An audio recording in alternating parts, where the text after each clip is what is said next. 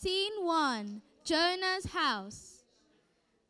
Jonah, a prophet of the Lord, is sitting in his house when he receives a divine message. Jonah, arise and go to the great city of Nineveh. The wickedness has come up before me. Jonah looks startled but eventually rises and prepares to fulfill God's command. Jonah arrives at the bustling port of Jaffa, where a ship bound for Tarshish awaits. Scene 2, ship. Jonah boards the ship, hoping to flee from the Lord's command. The ship sets sail, heading in the opposite direction of Nineveh.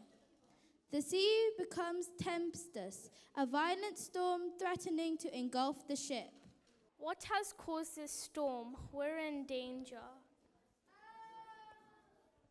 We must cast lots to determine who has brought this calamity upon us. The lots fall on Jonah, revealing his guilt. What have you done? What God have you offended? I'm a Hebrew and worship the Lord who made the sea and dry land. Moments later, the sailors, in fear and desperation, throw Jonah into the raging sea.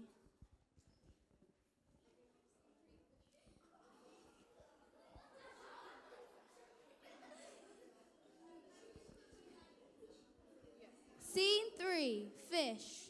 As Jonah sinks into the depths, a massive fish, appointed by God, appears and swallows him whole.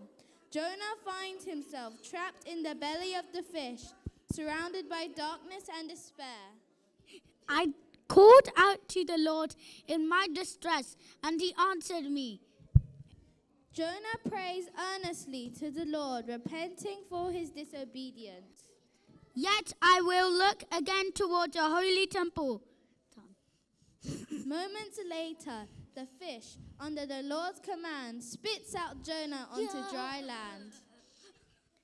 Jonah, now humbled and determined, stands up and begins his journey to Nineveh. Jonah enters the great city of Nineveh, a bustling metropolis filled with sin and wickedness. Scene 4, Nineveh High Street. Jonah finds a prominent spot in the middle of the street, raises his voice, and begins to preach.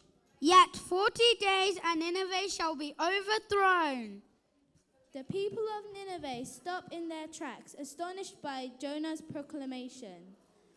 Word of Jonah's warning spread like wildfire, reaching in the ears of the kings. Let everyone, man and beast, be covered with sackcloth and cry mightily to God.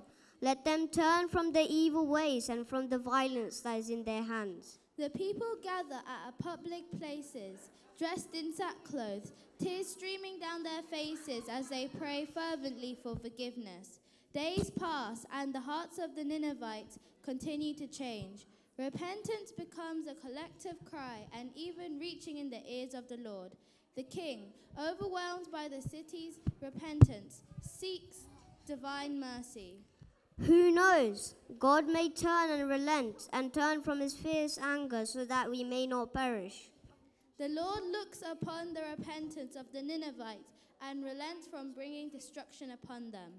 Jonah and Nineveh realize the depths of God's mercy and how he rights the wrongs.